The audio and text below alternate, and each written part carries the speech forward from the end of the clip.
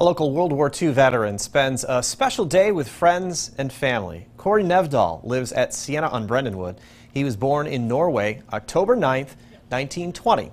He lived under the Nazi occupation but was able to escape to England and enlisted in the Norwegian Air Force. After the war, he immigrated to Rockford with his wife. Corey tells us today's celebration is an example of why he came to this country. It's an unbelievable joy to see so many people come out. And most of them are good friends. That's the thing about this country. It's such a friendly country. There's a lot of hate going on now.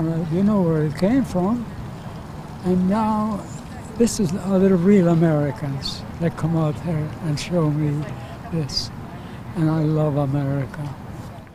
Corey became a U.S. citizen in 1954. Happy birthday.